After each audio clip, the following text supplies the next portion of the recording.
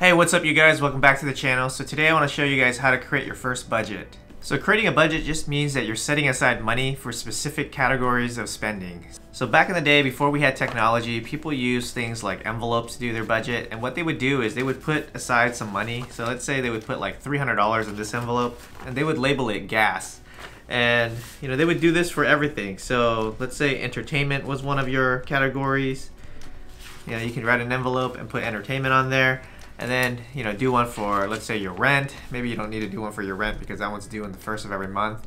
But maybe you do one for, shopping. Maybe you have one for, restaurants. And maybe you have one for groceries. And what you would do is every time you needed to go buy something, you would go to that envelope and you would put aside a specific amount of money in there each month, depending on how much money you have. And then you would only spend that much. And obviously you would need to fine tune this as time went on. But that was one way to kind of keep your finances in order. Now that method is a little bit primitive, and in today's world where everybody's using credit cards and debit cards, it makes more sense to have a digital option. And I personally use a tool called Mint, and they have the option to track all of your expenses and aggregate all of your accounts that you may have. And also they have a mobile app that you can use to keep track of things on the go. So let's go ahead and show you guys that on my screen here. So this here is the mint.com website, and what you want to do is you want to sign up for a new account. So I already have an account, so I'm going to show you guys what it looks like when you first log in. So this here is probably the first screen you're going to see, and what Mint is doing is it's asking you to add your accounts in. And so it needs to know like what your spending accounts are and what your income accounts are. So the best thing to do is to link up your checking account or savings account in here, as well as your credit card accounts. Alright guys, once you guys have added your accounts in here, you'll start to see the power of Mint. So you can go into the overview page and you can see now your cash accounts have been added. So this is your checking and your savings. If you have more, you can add more if you want. You can see that your credit cards have been added, and this is kind of the spending accounts that I have for this video. And then down here it even tracks things like your net worth. So it just takes all of your assets and subtracts your debt, and this is basically how much you're worth. So if you had a lot of accounts and homes and investments, you can kind of quickly see what your net worth is. But the power of Mint is in the budgets. So if you go to budgets, you can see here I've already created a sample budget, but normally this page would be empty, and you can just hit create budget and add your own categories. These are the categories that I would suggest you start with, just to keep it simple, because Mint has so many different categories that you may be overwhelmed by just the amount of stuff that they have. So I have my income in here, and you can put whatever income you want. Just put the amount that you're expecting to get every month here. So let's say you made, $5,000 a month, you can just put 5,000 here. Or if you have dual income and you made $8,000 a month, you can just put 8,000, and that'll kind of be the baseline for your budget. And down here is where all the expenses come in. So you can set up whatever categories you want, but I typically have like gas because I drive. I have all my bills and utilities lumped into one, so I can kind of see all my bills in one place.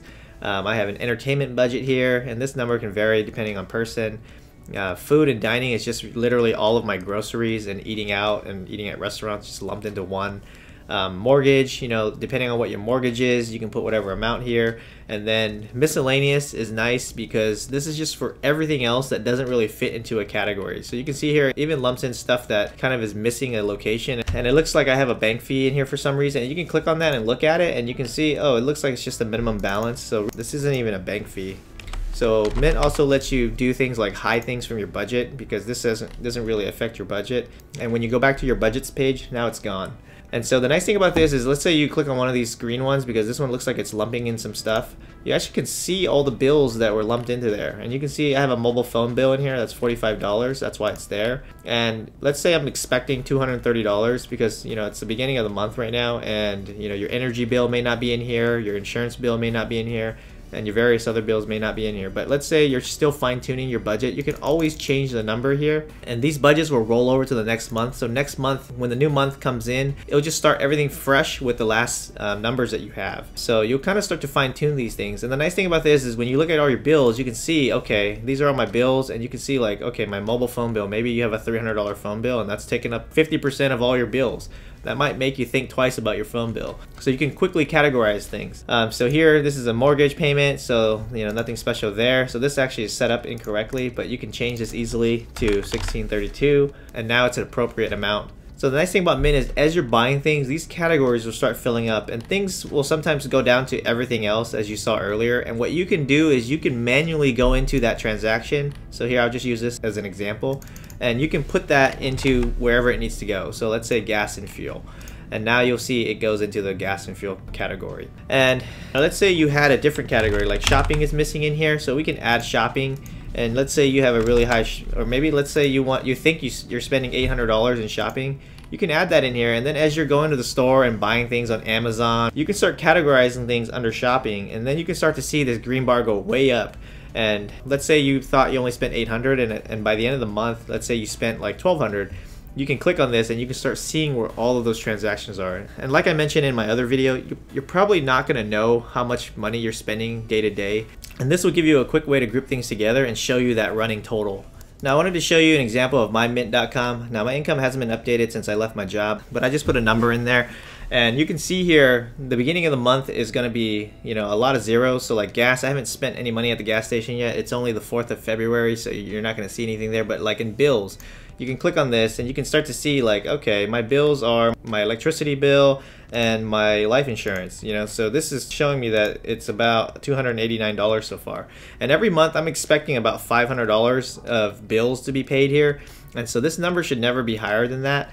And then like entertainment, I have $200 already. It looks like I've spent money on party supplies. And then if you go down to food and dining, you can see I've already spent a bunch of money at like McDonald's and doing some grocery shopping. I went to Costco, it looks like. So you can quickly see everything and where your money is going. And there's really no guesswork in it. And then as you're kind of getting closer to this 800 number, for example here, you'll probably stop spending money on food and dining, or maybe you'll wait a little bit and wait till the next month before you go grocery shopping. That way, you don't go over budget. And the nice thing about all of these limits here on the right side is you can see it actually adds all of that up here. So let's say your income was $10,000 and you're spending $5,700. Well, you're going to have about $4,200 left over every month that you can put towards something else. Maybe it's savings. And Mint has a goals feature you can use, and you can maybe put that money towards, like, let's say you're saving for a home or saving for a down payment or maybe paying off debt. You can put some of that money in here, and when you add a goal, it'll actually subtract that number out as if you're spending that money, so you can put it away for something like debt or student loans or whatnot. And I actually used this goals feature when I was paying off my first house. I had a goal of $35,000 that I wanted to pay, and you can see here, it was achieved. So this is a really nice feature to kind of keep tabs on everything that's happening in your expenses. The nice thing about this is there actually is a mobile app, and I'll show you guys what the mobile app looks like. It's exactly the same thing, and you can kind of see where all of your budgets are and where you're at on everything. And that way, you can have that on the fly with you as you're kind of going around and doing shopping and whatnot. So you can easily download the Mint.com app through the App Store, and you just type in Mint, and you'll see that there's a Mint Personal Finance, and you can see there's about 500,000 downloads already. And it looks like I need to update my app, but clearly it's a popular app. So once you log into Mint, you can see here, you can go to your February budget that I showed you guys earlier, and you can see all the categories that I had, and it's all the same thing. And you actually can look at each of the individual purchases like earlier, and you may be at the grocery store thinking, have I spent too much money on food and groceries? And you can kind of look at this budget and see where you're at really quickly, and you can kind of see where all the money went. One other useful thing within Mint is you can look at trends, and you can look at things by like merchant.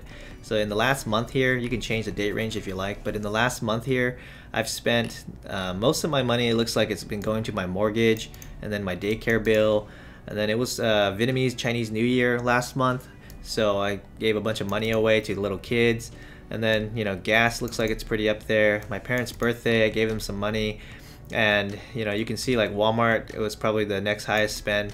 The nice thing about this report is, let's say you had like a lot of Starbucks purchases, it's probably going to show up here at the top, and that'll kind of get you to think about where you're spending all of your money. It'll tally everything together as best it can. So if you go to the last 12 months, you can scroll down and you can see like most of my money looks like it's being spent on daycare, and this is just me paying my mom to watch my kids. And then here you can see like Costco is my #1 spend. It looks like at any other store, it looks like I'm spending most of my money there, which is expected because we do go to Costco a lot and we do a lot of bulk buying. And then gasoline, for driving. And then all these are just my mortgages, so it doesn't really matter. And here we have Walmart, which is the next highest spend that I have. And then Amazon, as expected. I do buy a couple things from Amazon here and there. And then AT&T is just my cell phone bill, so I can probably take a look at that and figure out what's going on with that, because that is a pretty high amount. And then my energy bill.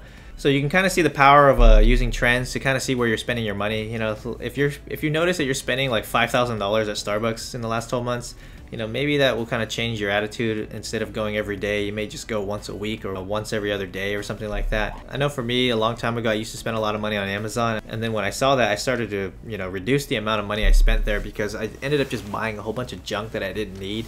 And you know, this tool kind of opened my eyes up and showed me that, you know, I was spending way too much money there. Alright guys, as you saw, it was pretty simple to set up a budget. Just gotta connect a couple of accounts and create your first budget. I recommend you just stick to the categories that I suggest because it's gonna make life a little bit easier. And Mint is going to do its best to kind of categorize things, but it's going to be up to you to log in once in a while and categorize the expenses properly, because Mint doesn't know 100% who all the merchants are out there. They'll do what they can to help you, but most likely you're going to have to do a little bit of work just to make sure everything is aligned correctly. At the end of every month, you shouldn't have a category that says everything else. You should categorize everything that's in there into one of the categories that you already defined. That way you know exactly where all your money's going, and that way you stick within that budget, and that leftover amount that you see on the right side of the screen will be the amount that you actually have left over for savings. Alright you guys, hopefully that video was helpful. If it was, don't forget to hit the like button and share it with one of your friends. And if you enjoy videos like this, don't forget to hit that subscribe button and hit the notification bell so you're aware when new videos are uploaded. And as always, have a nice day.